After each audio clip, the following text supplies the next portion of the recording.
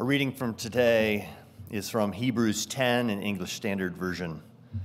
But recall the former days when, after you were enlightened, you endured a hard struggle with sufferings, sometimes being publicly exposed to reproach and affliction, and sometimes being partners with those so treated. For you had compassion on those in prison, and you joyfully accepted the plundering of your property, since you knew that you yourselves had a better possession and an abiding one. Therefore, do not throw away your confidence, which has a great reward, for you have need of endurance, so that when you have done the will of God, you may receive what is promised. For yet a little while, and the coming one will come and will not delay, but my righteous one shall live by faith. And if he shrinks back, my soul has no pleasure in him. But we are not of those who shrink back and are destroyed, but of those who have faith and preserve their souls. This is God's word. Please be seated.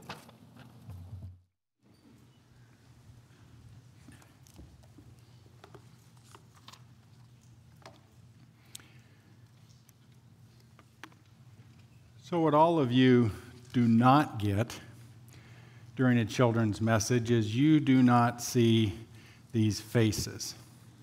You hear the words, but I assure you the faces that are staring back as they said that I love more God and Jesus and the Holy Spirit and my family were absolutely sincere.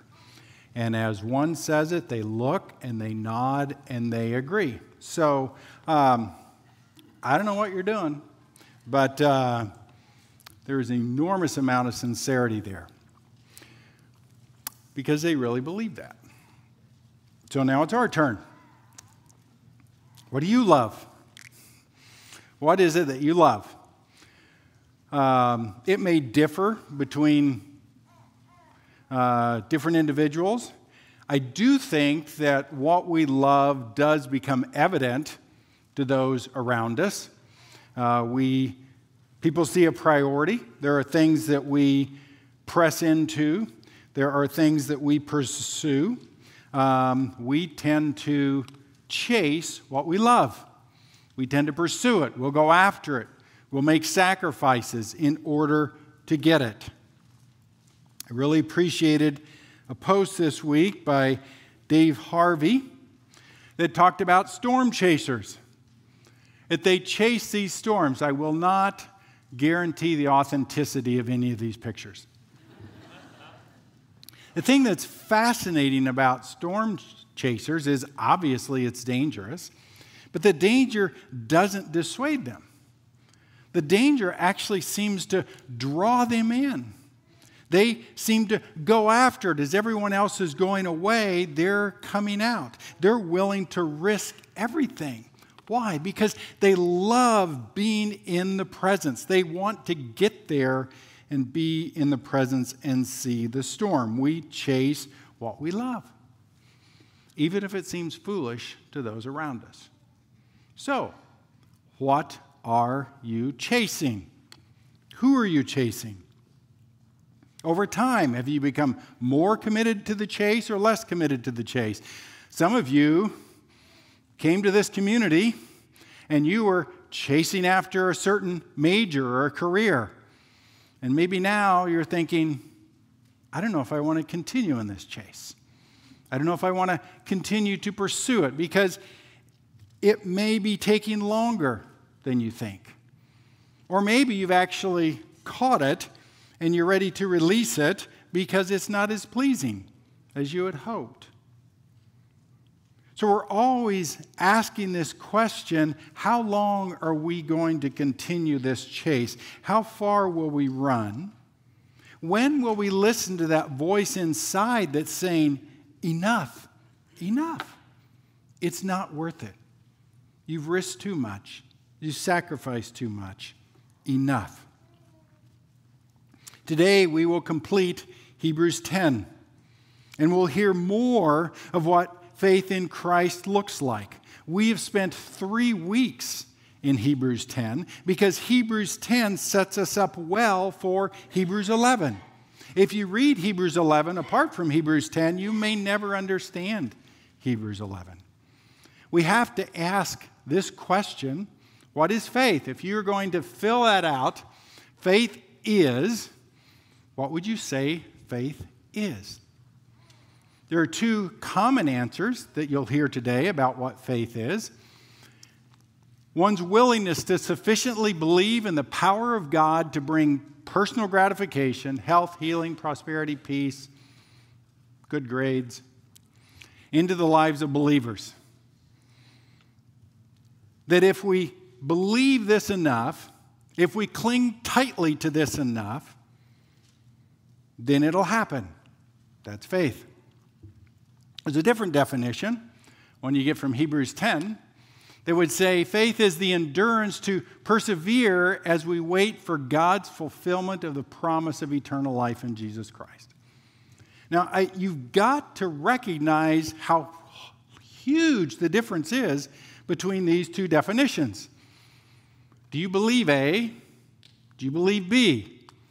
Do you think A and B somehow can be together? You don't like either A or B. You will agree with A or B depending on your point in life and whoever you happen to be listening to at the time. The thing is, A is speaking of grasping more tightly to the things that we want in this world. If we can squeeze and hold on to them tight enough and beg loud enough, then we'll get them.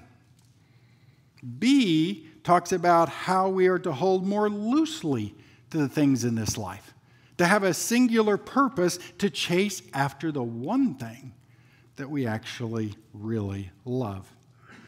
So our outline this morning, we'll talk about pursuing the promise. And we'll see him tell them to recall the excitement, how they felt as they first believed, and then to press on through this difficult time, press on to the reward, and not recoil from this chase. And I would encourage everyone in here to set in your mind as you start what it is that you're chasing. You don't have to all answer like the children did. There may be aspects or things in your life that you may be chasing after. What are you chasing? Is it Christ? Are the things you're chasing, are they for Christ? This is a harder question, I think, than it would seem, because there are things that I chase that I want to say it's for Christ. In reality, it may be for me so that I can get the applause of somebody around me. Is it Antichrist? And I don't mean that you're chasing after the Antichrist. I mean that you're chasing after something that is in absolute conflict with who Christ is and what God has revealed that he is calling us to do. And they're just incompatible. And as I ask this question, what am I chasing? What is going to be my measure? How am I going to decide what is the standard? Because if I'm constantly pursuing a way around God's revealed word, if I'm charting a course that again and again is crashing against the waves of God's command, then who am I really chasing? We need to look at our career path. We need to look at our relationships that we're pursuing. We need to look at the hobbies that we're investing our time in. Maybe we need to assess the political agendas that we are so excited about. Maybe we need to assess our fears and our pleasures. What are we really chasing?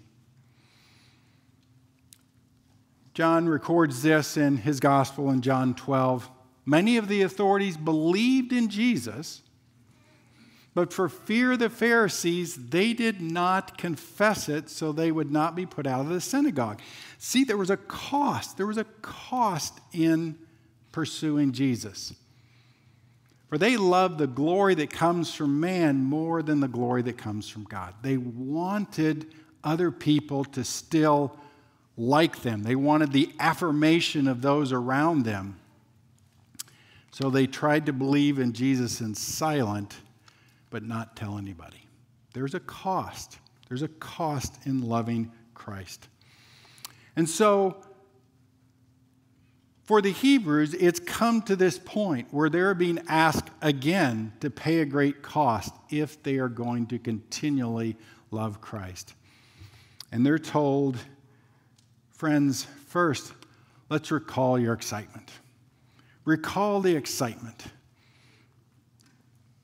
It's really a call to tell and retell the story of the chase. There are things that you chase after. There are things that make you really excited. And if you have stories about that, you like to tell them, and you like to retell them, and you like to get together with people that know your stories, and you just continually retell them to one another. And it doesn't matter that everyone's heard them, because they're so exciting. They're so much fun, because they're revealing something about you. They're revealing what you love.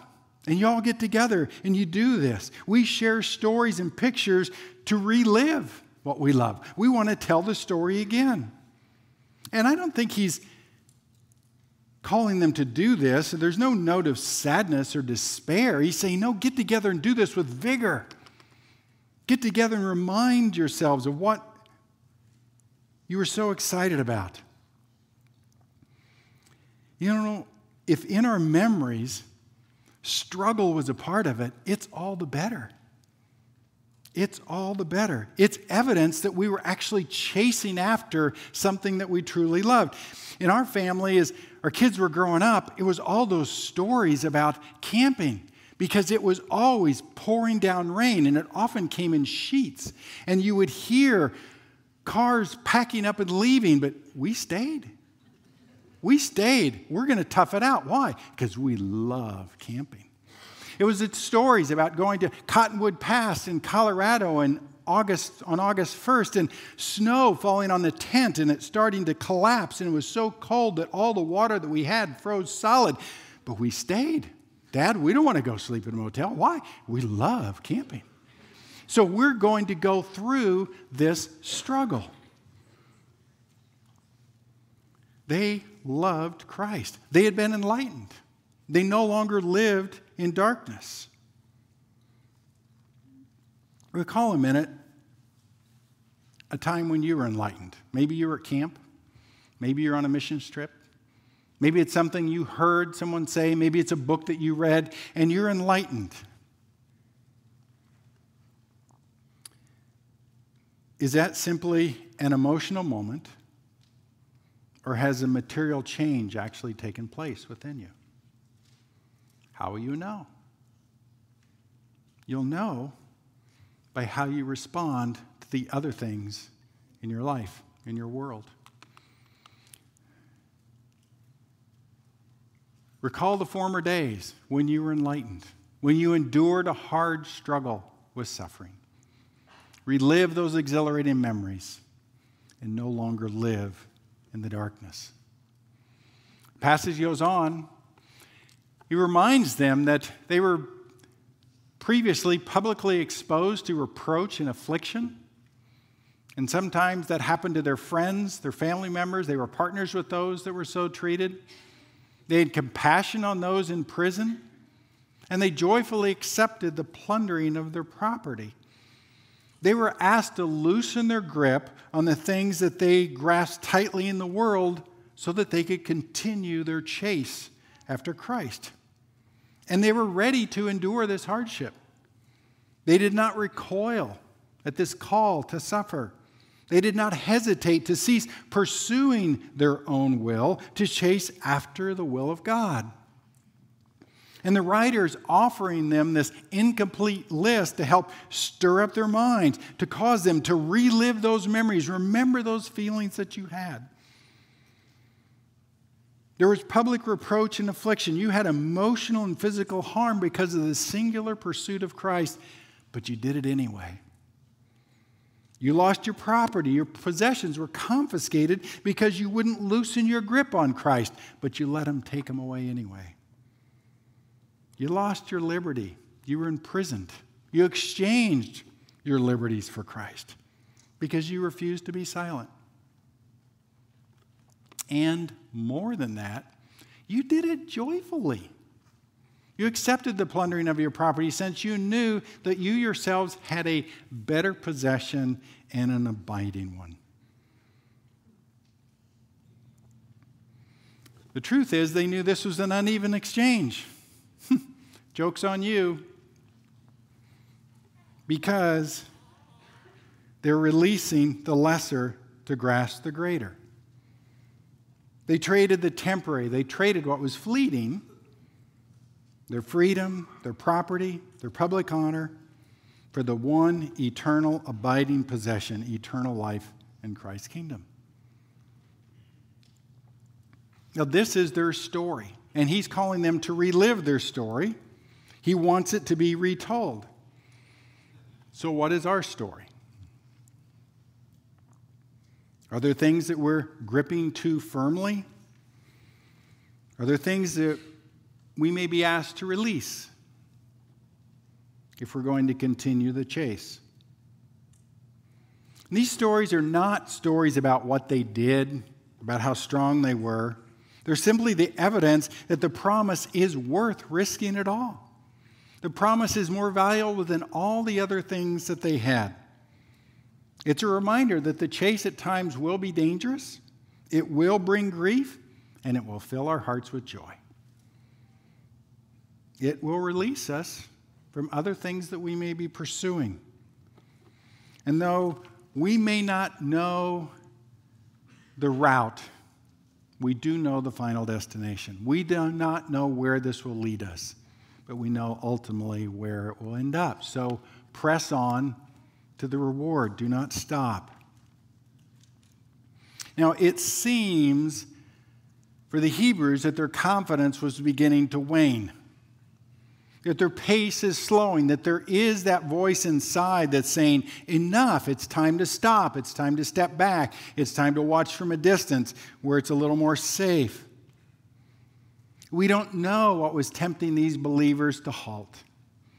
The picture seems to be that shortly after they came to faith, there was persecution, there was suffering, but then they entered into a time of peace. But now, the persecution is returning. And this is what we read. Do not throw away your confidence, which has a great reward. For you have need of endurance, so that when you have done the will of God, you may receive what is promised. This is an appeal to not dull or bury or explain away or forget the promise as the pain now returns. The reproach resumes and the pace quickens. There are voices that are likely challenging their convictions. There are voices that are tempting them to slow down in your pursuit. Wait it out. Be reasonable. Maybe need to tamp down the fires of your love a bit. You can't continue at this pace. Honestly, is this renewed persecution, is it really worth the new risk? Maybe they've become secularized by peace. It happens. Historically, Christians prosper in persecution and they secularize in peace. And we pray for peace. I'm not sure we shouldn't, but it does tell us something about us. In the storm, believers chase God. When times are difficult, when things are falling apart, we chase God. When peace returns, we can chase the world. It is the cycle of the book of Judges, and we point at it and say, how could they be like that? I look at my life and I'm like, I think I'm in Judges. As believers, we will be tempted to forsake God's will to chase our own will when our will seems attainable. We will forsake God's will to chase after our will when our will seems attainable. In times of peace, our will seems attainable. When everyone is persecuting you, it doesn't seem attainable, and so we pursue God's will. But in times of peace, we may search for a route around God's word. There's got to be a loophole in here somewhere. We may create a barrier to wall out God's commands. But God, in His wisdom, because of His mercy, He's going to lead us into some reproach. He may lead us into imprisonment. He may lead us to a loss of possessions or liberty to renew our hearts, so that we will pursue Him alone, because we will chase after what we love. The passage goes on, and there's kind of a melding between a verse in Isaiah and Habakkuk 2. We read, "Yet for a little while, and the coming one will come, and will not delay, but my righteous one shall live by faith, and if he shrinks back, my soul has no pleasure in him." The passage from Isaiah 26 is just telling them it will be a little while. This will not last forever. When we're called into reproach or suffering, it won't be forever. We don't know how long it'll be, but it won't be forever. It'll be for a little while. A little while means not for eternity. Isaiah 26:20. "Come, my people, enter your chambers and shut your doors behind you. Hide yourselves for a little while until this fury has passed by." God will bring the suffering to an end when it's fulfilled its purpose. Habakkuk 2 is a little different story. Here in Habakkuk 2, Habakkuk is told how God will use the unrighteous to discipline the more righteous. It's the prophecy about the Babylonians, that they will come and they will rule over Israel. It's going to happen, and be patient, not puffed up toward God when it happens. We read this in Habakkuk 2. "For still the vision is God's word that's been revealed to Habakkuk, awaits its appointed time. It hastens to the end. It will not lie. If it seems slow, wait for it. It will surely come. It will not delay. Behold, his soul is puffed up." The one that says it isn't going to happen, the one that pushes back against God, his soul is puffed up. It's not upright within him. But the righteous shall live by faith. Now, I don't know if you've seen when little birds puff up. It's just funny. That bird is probably not even half the size it looks in that picture. But it pulls its feathers out and it puffs up. So it looks big, looks bigger than it really is. It's doing that because it's afraid. It's afraid. And it puffs up and tries to be tougher than it can ever possibly be. We puff up in pride. We puff up in fear. God is sovereign. He may bring suffering. He may bring hardship to His people to turn them from their self-glorification and their liberties and possessions and freedoms back to pursuing Him alone. In these verses, living by faith is being contrasted with shrinking back in fear. Live by faith. Fear God. Live for His pleasure, even when it's difficult. But if one is to shrink back in cowardness, then we're fearing man. I'm living for my own pleasure. We chase what we love. And God is jealous for our love. He's not willing to share it with anyone or anything else. So, do not recoil from the chase. Now, you can't see it that clearly. This guy's done. He's ready to recoil. It's time to get out of here. This guy's not done yet. He's not ready to recoil from the chase. We read again, going back to verse 38. "My righteous one shall live by faith, and if he shrinks back, my soul has no pleasure in him." But we are not of those who shrink back and are destroyed, but of those who have faith and preserve their souls. They're shrinking back because of a loss of affection. They're finding that they do love some of the things that they're afraid they're going to lose. They love them more than they love Christ. There's always going to be a challenge for our affections as believers. The things we cherish in this world versus the things that Christ is calling us to in his kingdom that are not of this world.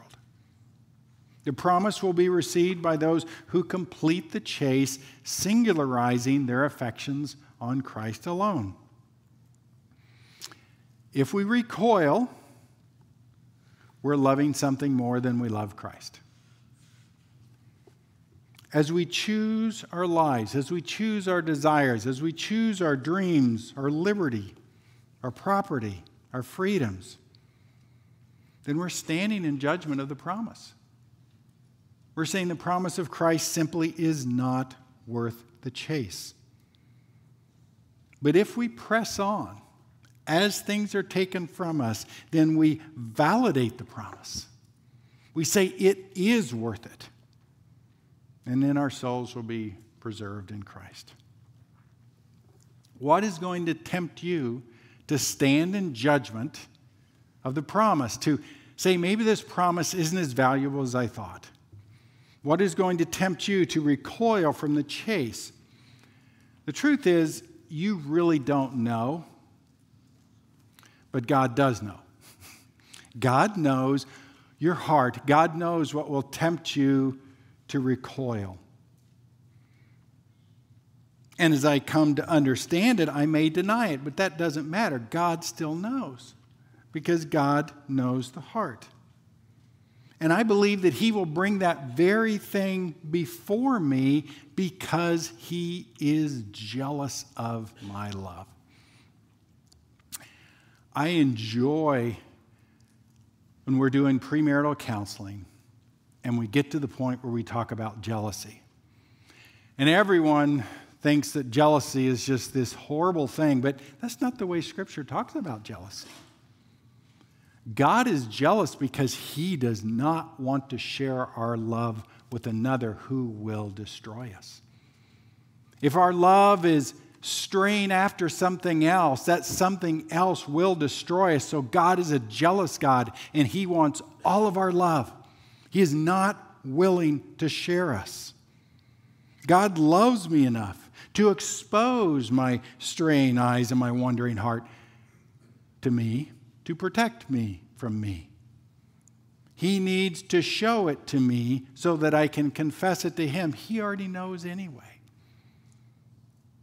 What is it that is going to tempt my eyes? What is it that's going to cause my heart to wander that I may love something or someone more than I would love Christ? God alone knows, and he must bring that and show that to me so that then I will know. And I can confess that before him. That is what's happening to these Hebrews. The word came to them. They fell in love with Christ. They gave up everything. They pursued it. They matured into a time of peace. And that time of peace is coming to an end. And now the persecution is back. Are there things in the time of peace that they have come to grip too tightly that they need to be ready to release? If they're going to pursue the promise, they need to recall the excitement that they had when they first received the good news. They need to press on toward that one reward and not recoil from the chase. So what am I chasing? Do I know what that is? Do I know what that is? I already asked, is it Christ? Is it for Christ? Is it against Christ? How am I going to answer that question? What is going to be the measure? What's my standard? This isn't tricky. This isn't complex. This isn't confusing. The problem is it's just too clear. It's just too clear. And so as I work so hard and I invest so much plotting a pathway around God's revealed words, when I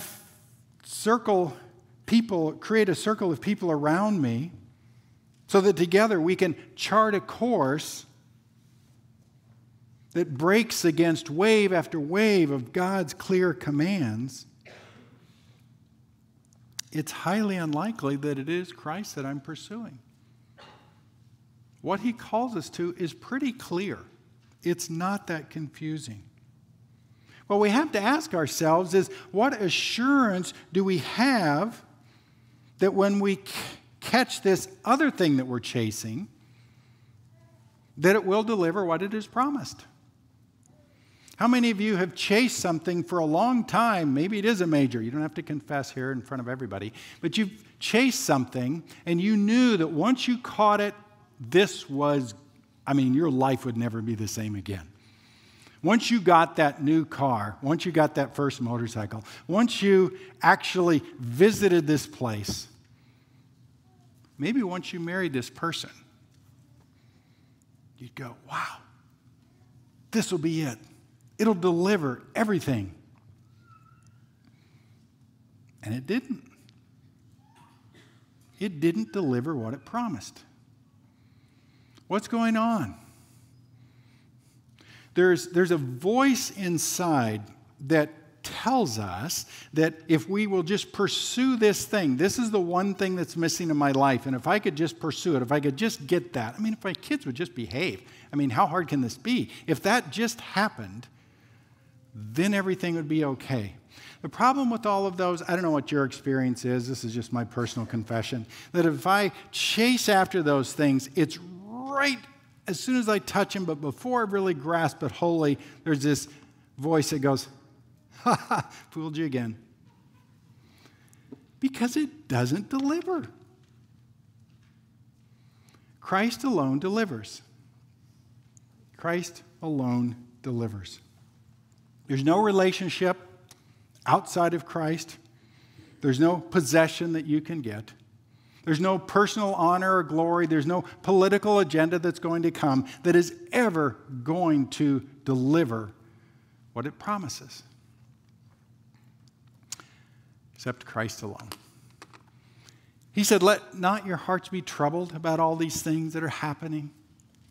Just believe in God and believe in me. It's very clear. It's not that tricky. In my Father's house, there are many rooms. If it were not so, would I have told you that I go to prepare a place for you? There is a plan. I am going, and there's a plan for you to be there too. And if I go and prepare a place for you, I will come again. I'm going to return and will take you to myself, that where I am, you may be also. That's the promise. That's the promise that we're reading about in Hebrews. That is where the faith is focused. The faith is focused on, can I endure when all the troubles are coming, that may be small, may seem large? Can I endure during that time that I may be able to persevere in trusting that Christ will do what he said he will do? And if that isn't what we're trusting in, what else are we going to trust in? Who else are we going to trust in? We chase after what we love. And we don't do it in isolation. I would encourage you to get together with family members and friends and just ask, well, what am I chasing after?